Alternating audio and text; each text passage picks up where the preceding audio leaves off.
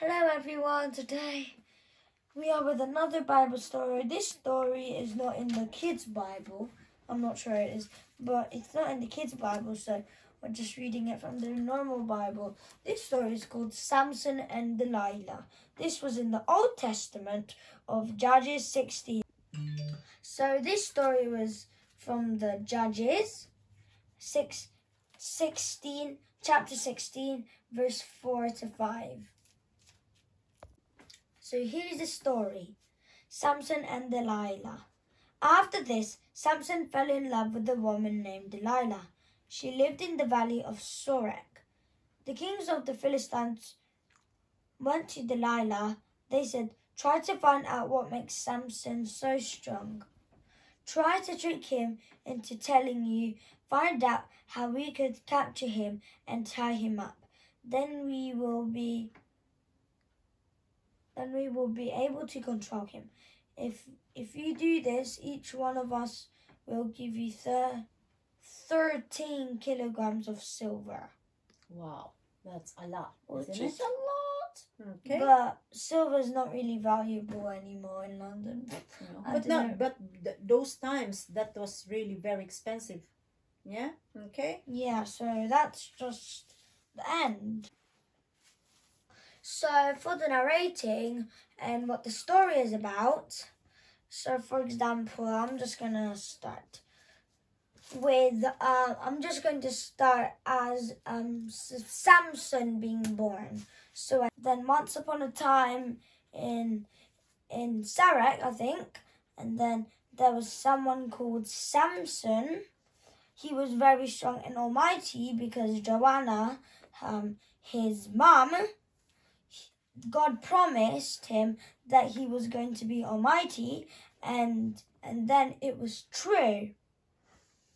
Then after, Jonah went through the little neighborhood, well, not little, but okay, and then he met a really beautiful lady and then said, "Oh, you look very beautiful," and then he ran away again, or like he offered him to be our girlfriend.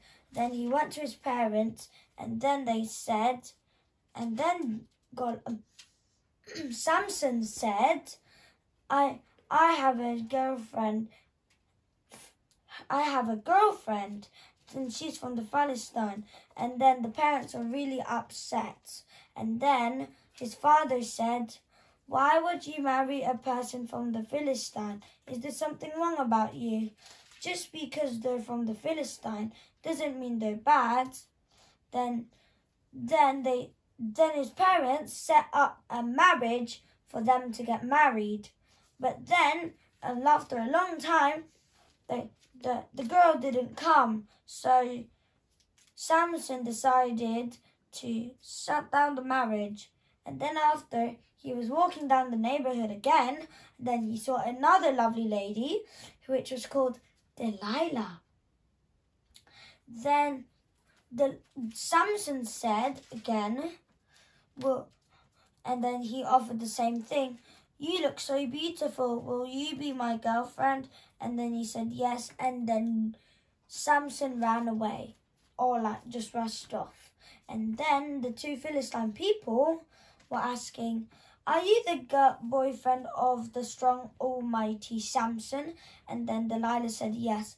And then the two Philistine boys said, "I have a favor." And then Delilah said, "What is it? Can you tell me what is the secret of Samson being a very strong, almighty person?" The two Philistine people were wanting to find out how, and asked Delilah how he was a very strong, almighty Samson. And then Delilah said, "I don't know," but instead she said, "I will run off to Samson and tell him how strong he is." So the next following day, Delilah came to Samson when he was in a good mood. And then Delilah said, "How are you a very strong, almighty person?" said Delilah. And then Asked Delilah. Yeah. And then Samson said, "It's because of my very long hair." And then after, Delilah went back to the 2 Philistine boys, and then he told that because of his long hair. And then in the night time, while Samson was sleeping, the 2 Philistine boys crept to him, and then he cut his hair off. And then in the next morning, he realized he wasn't that strong at all. And also he was blind.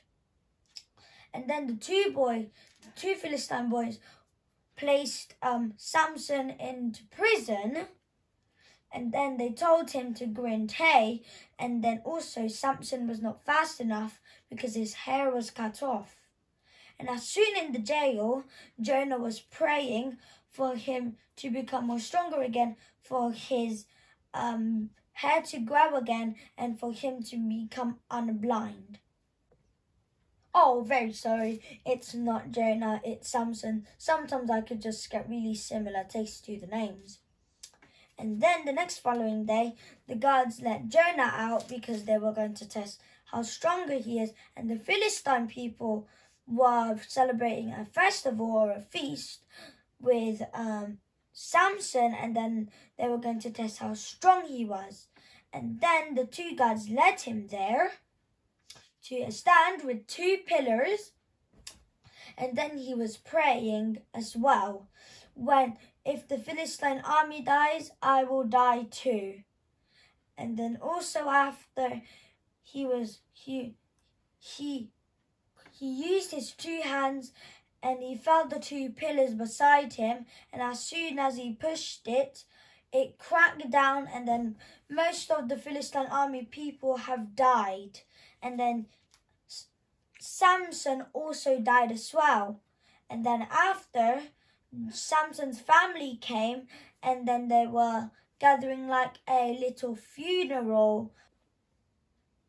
Okay, so tell me, what have you learned from the story about Samson and Delilah, or what is your reflection? So my reflection, or what it teached me, whenever we test somebody, and whenever we should trust somebody and they betray us, the second time, we should all know that we should not listen to them because they might betray us again, and you don't want your life like being bad happening because you would want a happy life.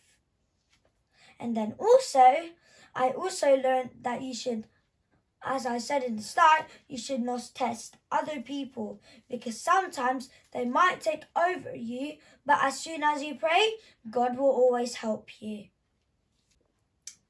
Then also forgot to mention, this story is like trusting and betrayal, because Delilah betrayed Samson because the 2 Philistine boys tempted them because they wanted to know how he was stronger, because if they tell him how strong he was and how he was strong, then both of them were going to give them 13,000 kilograms of silver, which was very royal in the olden times, or like when Jesus was not born yet. And also, this story was in the Old Testament.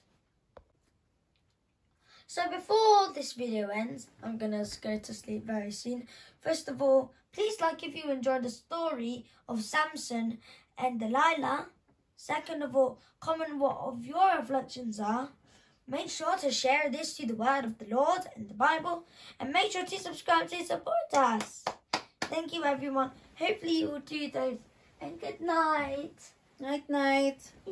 Sleep well. Good night. Night, So night. cozy in my blanket. Okay, night, night, night.